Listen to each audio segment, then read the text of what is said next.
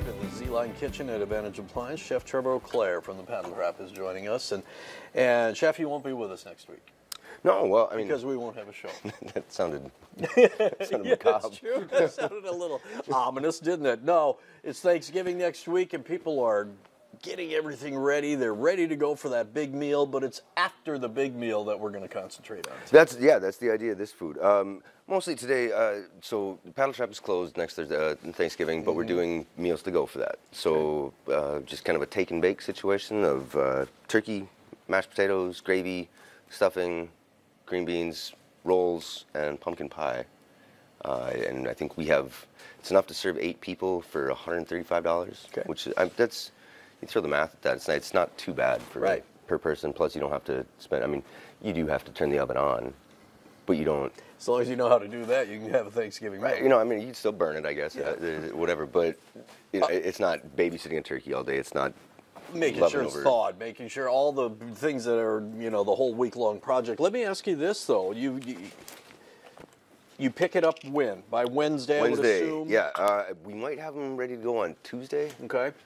A little bit of my first year doing it. Okay. So I have the basics of it. I'm not exactly sure how pickup works, but Wednesday for sure. Everything will be ready to rock. I think in years past we've done about 60 meals, somewhere right in there. So I'm hoping that it goes about like that. Today is the last day to get your orders in for it. Paddletrap.com. It's got to be online, right? Online, or at least call the Paddle Trap and we'll get you to the website, but it will be an online order.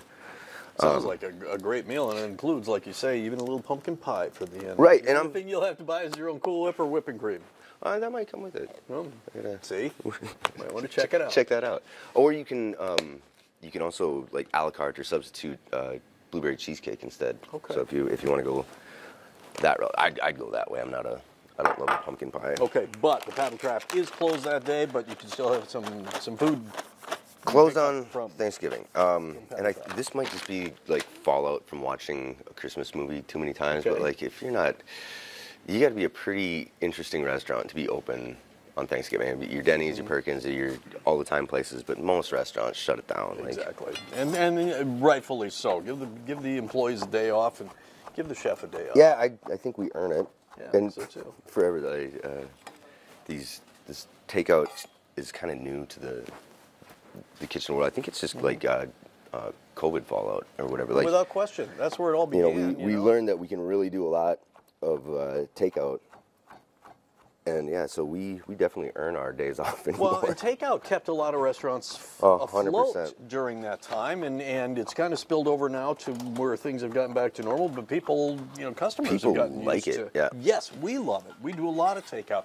Now, you and I were talking before we came on the air, and I asked Trevor, I said, is this one of your favorite meals, the Thanksgiving meal? And you said, yes, I love it, but I especially love the Thursday afternoon sandwich. No, the after the meal sandwich. Yep. Like, and I go nuts. Like, you got to have the right fresh rolls, or the day of, whatever.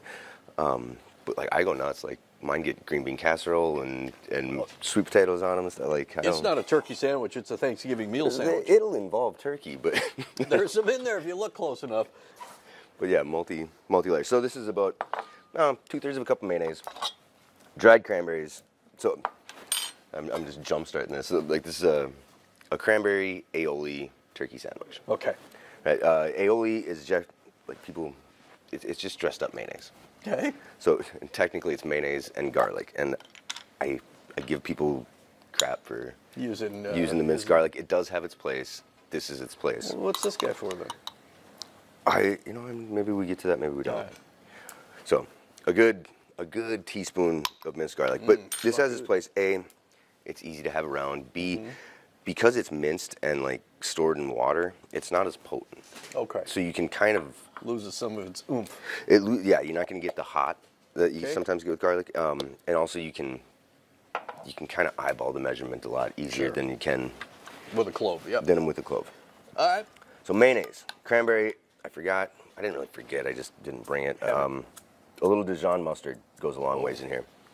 How much is a little? Like a squirt or? Yeah. Maybe half a teaspoon, something like that. And I never know for measurements. I don't know how much you're making. Right.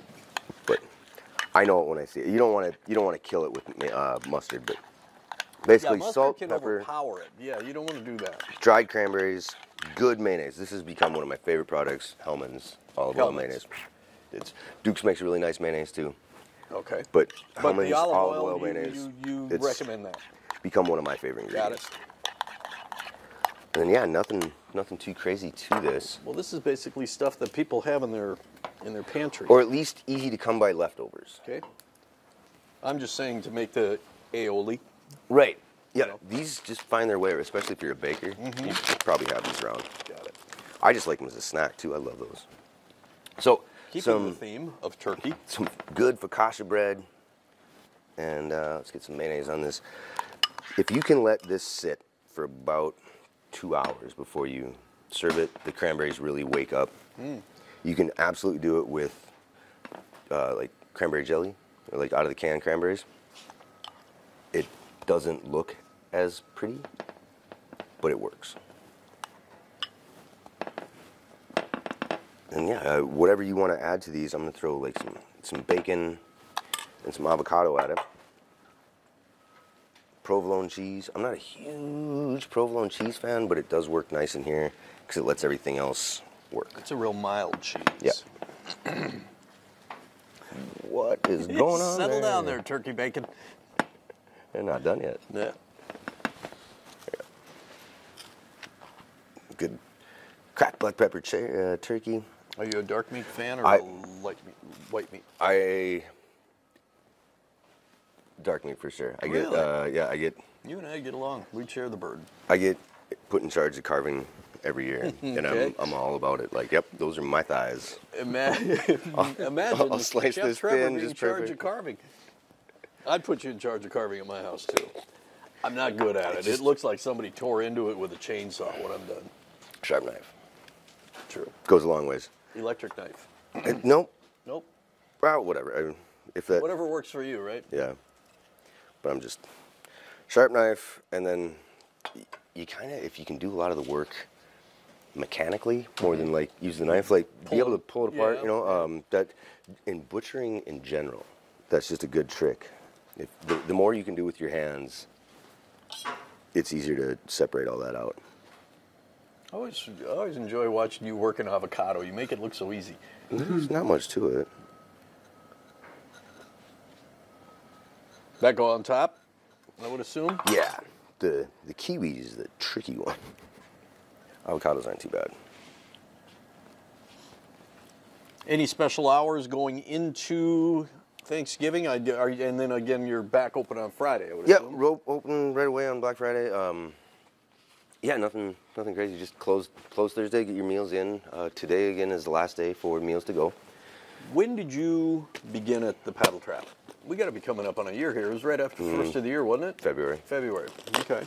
We're gonna have to throw a big bang here when we. It's gonna be a big celebration, Trevor. You don't know. That'd be my Doing some first behind- celebrated restaurant doing anniversary. Some behind the scenes work here. So I don't know what all else you might want to add to this. Some onions might be good. I didn't want to Yeah, wreck that'd be anybody's day with onions so early, but We got a minute left. oh, perfect. Okay. Last day to get your orders in.